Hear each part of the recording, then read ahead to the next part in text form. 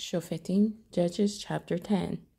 And after Abimelech there arose Tola, son of Puah, son of Dodo, a man of Yissaschar, to save Israel. And he dwelt in Shamor in the mountains of Ephraim. And he ruled Israel 23 years. Then he died and was buried in Shamor. And after him arose Yair, a Gileadite, and he ruled Israel 22 years.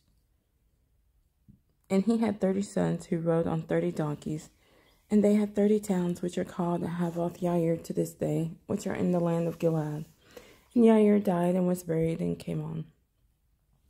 And the children of Israel again did evil in the eyes of Yah, and served the Baals and the Ashtoreths, and the mighty ones of Aram, and the mighty ones of Sidon, and the mighty ones of Moab, and the mighty ones of the children of Ammon, and the mighty ones of the Philistines, and forsook Yah, and did not serve him.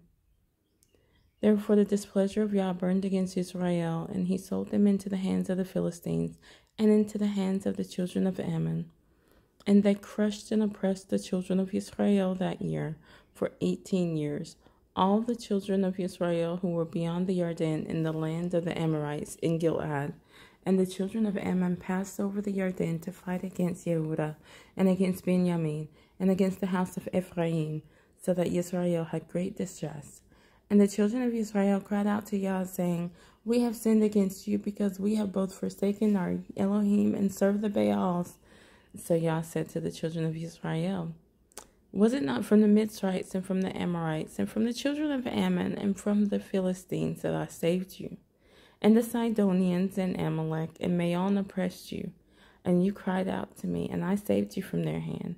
But you have forsaken me and served other mighty ones. Therefore I do not save you again. Go and cry out to the mighty ones which you have chosen. Let them save you in your time of distress. And the children of Israel said to Yah, We have sinned. Do to us whatever is good in your eyes. Only deliver us today, please. So they put away the foreign mighty ones from their midst and served Yah. And his being was grieved with the trouble of Israel. Then the children of Ammon were called together and encamped in Gilead. And the children of Israel gathered together and encamped in Mizpah. And the people, the heads of Gilead, said to each other, Let the man who was the first to fight against the children of Ammon be head over all the inhabitants of Gilead.